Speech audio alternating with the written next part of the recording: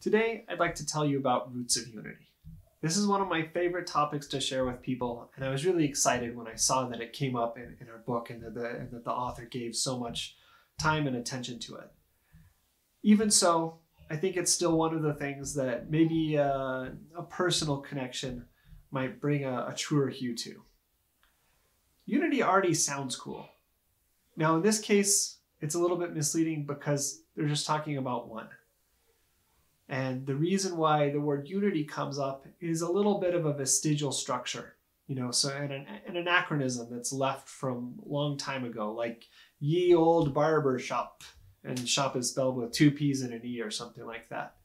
And the reason why is that for most of the history of Western tradition, mathematics, one hasn't always really been a number. It's only recently that we lump it in with everything else. And if you go back to as far back as Euclid, you see some real equivocation. At sometimes sort of treating it like a number when you need to do some arithmetic. And then at other times, when you want to talk about what numbers are and what they do, one doesn't count. So you get this other word for it, unity. And numbers really only mean whole numbers. And they also only start once you have more than one of them. Things are already a little bit strange in this world. And so what I would like to do is to take you a little bit further in. This question of the roots of unity is something that we can handle today, and we can dig into it a fair bit, and you'll know more about this than probably anyone you'll run into on the street. But at the same time, we got to be a little bit careful not to go in too deep, because this thing does sit at the root of a whole lot of other things. What I would like to do is to learn a small amount about this question. In the next hour, in the name of searching for the roots of unity, I want to show you a little bit more about complex numbers and give you a chance to become more comfortable than you usually get to be with them. Maybe even in a pinch, you'll pull out the complex numbers someday. Now that you know the secret behind the name unity, that we're just talking about one, we can get down to business. So the other word here is roots. And so what that means is just like if someone asks you for the square root of 4, someone asks you for the square root of 2, we're going to find the numbers whose powers are 1. So let's take a look at that very simply real quick. Okay, now the board's nice and clean. We can get down to business. Roots of unity. We want to find numbers z whose nth power gives us 1.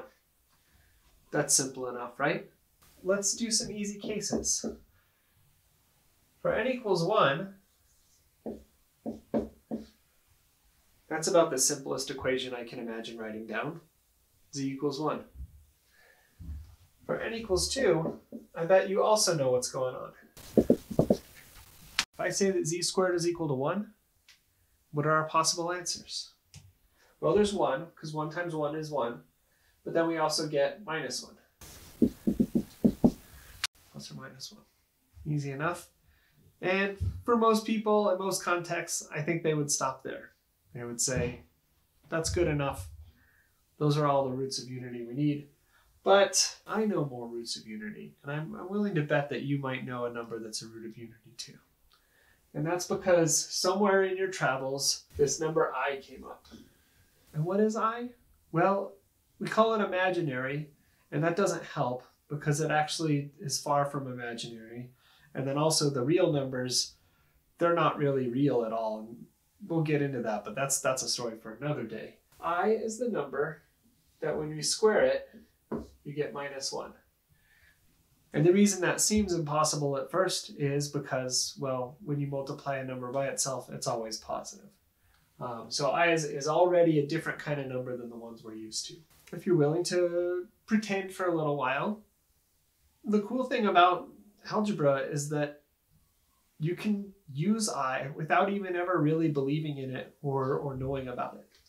So if I squared is equal to minus 1, then I to the 4th is going to be minus 1 squared, which, as we already found out, is 1. So I is a 4th root of unity. More than that, minus I.